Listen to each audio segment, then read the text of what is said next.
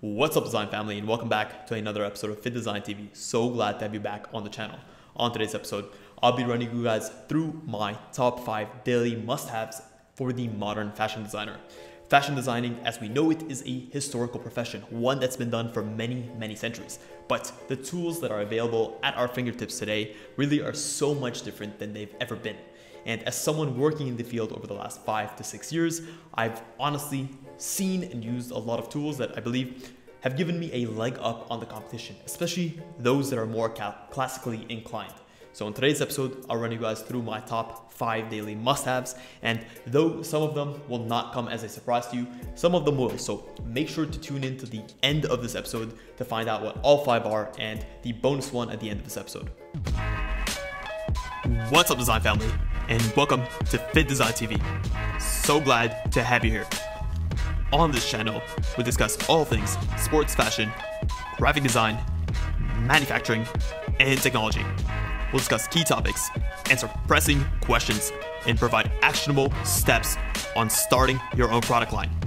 If you're interested in any of the above topics, stick around.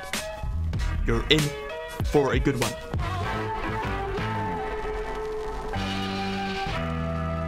Getting right into it, the first tool is honestly going to be a bit of a historical one. It's going to be a double-sided fiberglass tailor tape. So this is a tailor tape that on one side has the centimeters, so it's the kind of the metric measurements, and on the other side has the imperial system, which is based on the inches. This is an 1/8 scale tailor tape, which means that essentially each inch is denoted in eighths. We've done a separate video in the past that I highly recommend you guys check out that really takes you through how to measure an 1/8 scale. And honestly, that's one of my favorite videos that I've done because a lot of people get twisted in this process. But why I love this tailor tape? Well, number one, it's fiberglass. It's extremely durable. One, is going to last you years. They're very cheap.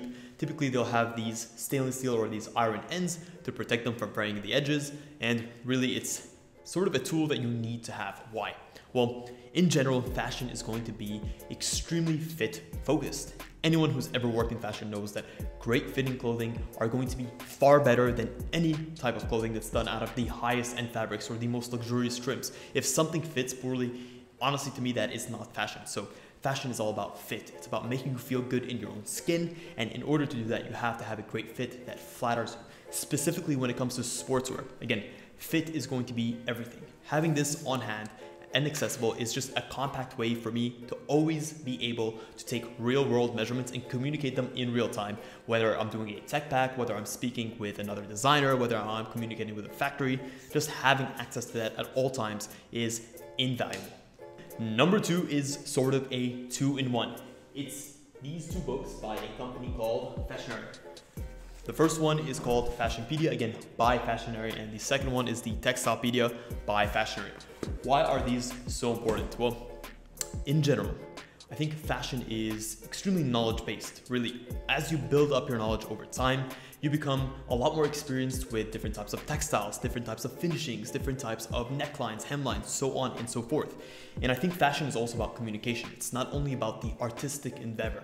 Being able to accurately communicate and to speak about things and to give them the correct namings are so important. This is where Fashionpedia comes into it.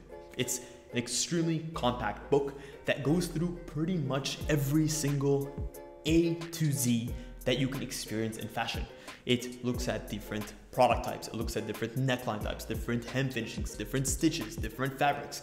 It's a great introduction to the very surface level mechanics of the fashion world. Yes, you can go much more in depth, but what I love about this is it really gives you the core information. It gives you 99% of the information you'll need in a very surface level way at your fingertips. If you want to do more research on it or you want to dive deeper into any one of these topics, then you have Google and that's your best friend.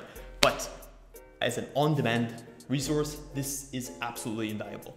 The second one, again, is more of an in-depth look at textiles. So where the Fashionpedia does go into textiles, I think this one does an even better job at giving visual references, showing the differences between different textiles. And as we know, the textile world is absolutely huge. So having a dedicated book that is also within the same form factor as the Fashionpedia is a great addition. Honestly, I cannot recommend both of these books enough. This is not a sponsored post by any means. Really, these are things that I use on a day-to-day basis. And as anyone that knows me will tell you, really, these do not leave my hands. So they're great and I highly recommend them. Number 3 on our list is going to be this combination of the iPad Pro, the Magic Keyboard, and the Apple Pencil. Why specifically this combination? Well, number 1, I really like the compactness of it. I can take it anywhere I want, and as I'm someone that's always on the move, whether I'm traveling or I'm in the office or I'm going in and out of the office, having something that is easy to take with me, easy to carry, is extremely important. And really, when it comes to the modern fashion designer, you're really never going to be stuck in one place. You're always going to be communicating with the outside world, you're going to be moving around, you're going to be traveling, and having a compact workstation is going to be a very, very important resource. Second, when it comes to, let's just say, your fashion artistry. The traditional fashion designer is all about pen and paper.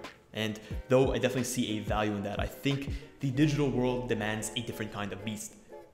This combination of the Apple Pencil and the iPad Pro is honestly such a great combination for someone that is looking to create their fashion pieces on the go. We use a program called Procreate, and really it makes me a much better designer than I actually am. Just the use of the digital tools that are at my fingertips and the ability to go back and forth, the ability to bring in reference images, the ability to double tap to undo, just so many of these tools that wouldn't be available to me on an analog platform just make me a much better designer. Honestly, I cannot recommend the iPad Pro enough. It's also a great communication tool, whether I'm communicating with a factory, with a client, when I'm communicating with my internal team.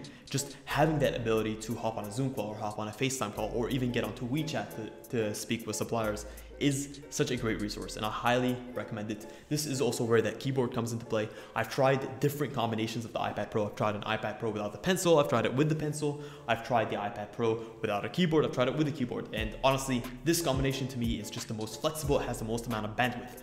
And a bonus tip on here is going to be, I have a matte screen protector on the iPad Pro. Why is that? Well, when I'm drawing using the pencil, yes, the Apple Pencil is extremely responsive with a 120 Hz refresh rate. It's such a great tool to use, but I think there's something weird about putting plastic to glass, and having the matte protector just gives it a bit more of a paper-like feel.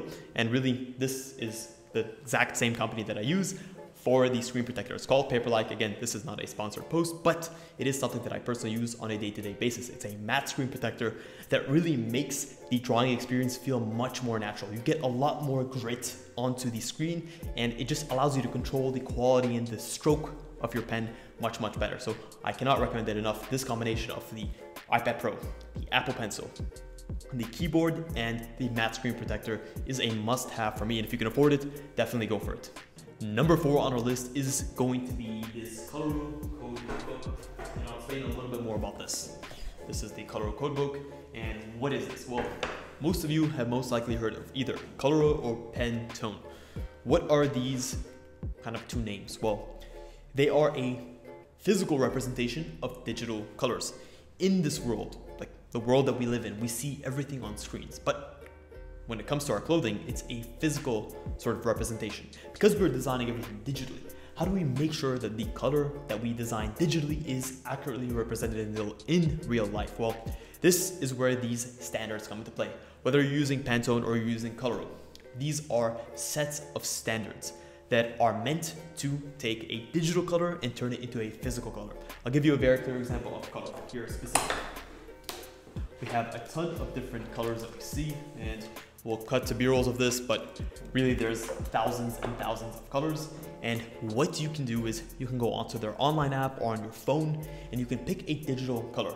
And depending on the accuracy of your screen and how accurate it is in terms of the color representation, you pick the digital code and you can immediately look up that digital code in a physical book. And what that allows you to do, that allows you to pick the digital code, use the RGB to color your mock-up or render it out whatever way you want, and then using that digital code, you're able to look it up in the physical booklet, and you can ensure that that color is going to look like this in real life. And because you're using a standardized system, you can take that code and communicate it to a factory through your factory-ready tech pack. And if you haven't seen how to make a factory-ready tech pack and the importance of a tech pack, I highly recommend you check out the video that we have on this channel that is invaluable. Also, if you want to learn more about tech packing services, you can check out the link in the description. Our team at FittDesign can definitely help you out if that's something you're interested in. But to get back to the main point, this physical booklet that represents digital colors is a great communication tool and allows you to maintain consistency across your colors and how you're representing them. So definitely check it out, whether you're using Coloro or Pantone. Those are the main two standards. We use Coloro here, but you can definitely use Pantone, and it's up to you. Last but not least is going to be these physical fabric samples. Why is this important? Again, it comes back to this sort of digital to physical representation. As a modern fashion designer, everything that we're doing is in the digital world.